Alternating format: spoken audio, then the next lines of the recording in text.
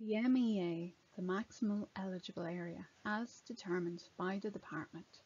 It is not possible to amend the MEA, but you may request a change to this area if, for example, you have cleared out scrub and want to increase your eligible area, or if you have taken out a site for a house and want to decrease your eligible area.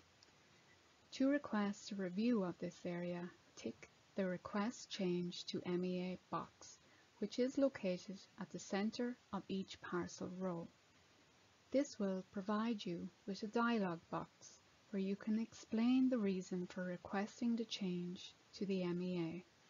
You may also click on the Edit Map button and draw out the area you wish to clear on the map.